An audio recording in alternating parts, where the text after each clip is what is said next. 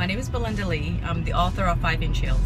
Gerry wanted me to do a video for him for a while, and I have just been so swamped.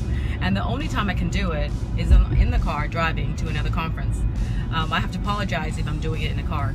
But I just wanted to give you a couple of words regarding dreaming. Why is it that as adults we don't dream anymore?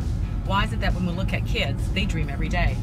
I think in the course of life, we've learned to be scared of dreaming, scared of falling hard, and scared of doing that little fumble or that trip that would bruise us, that would hurt us.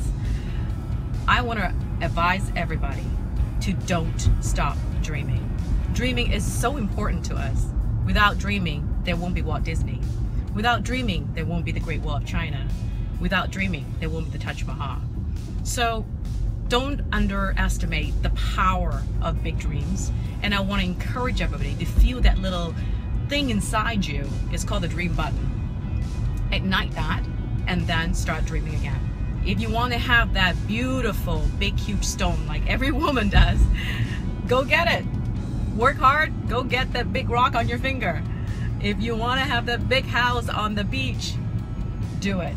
I know you can. So all you have to do is dream, set some goals, be focused, and drive for it. So with that said, take a look at our issue, the Defyeneurs issue of the dream, focusing on all the different people that dream big, and thus they have become thoroughly successful. Thanks, guys. Cheers.